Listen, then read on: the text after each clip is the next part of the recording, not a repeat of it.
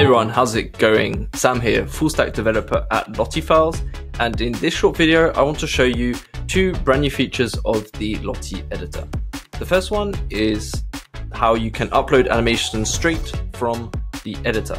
So down in this left corner you can click on New Animation. It's going to open up a page where you can then drag and drop a Lottie.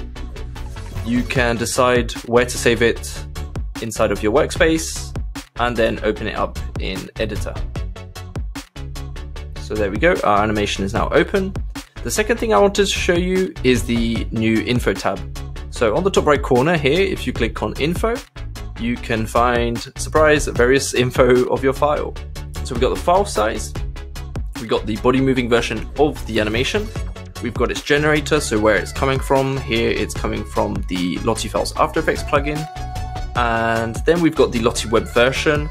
So this is the version of Lottie Web playing on the website at the moment. I hope this video helped you out, and I'll see you in the next one. Cheers.